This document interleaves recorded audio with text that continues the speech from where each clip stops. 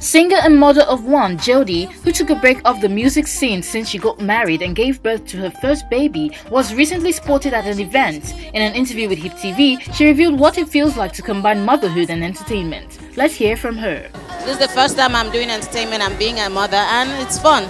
Thank God for supportive family members, my mom, my in-laws and everyone. I think at the end of the day, it's not about you, it's about the support you have, and my husband's been wonderful. I lost my mind, I tried to find it, the bill's still tender, makes me feel hollow, you say I'll be okay. The Kuchi Krona further spoke about her new project and promised more good songs to come as she has bounced back fully. But you'll be expecting new songs, and when I think the time is right, when we think the time is right, we'll come out with an album. But there'll be lots of new songs. I really don't know. Sunday morning about 2:30 to 3 o'clock.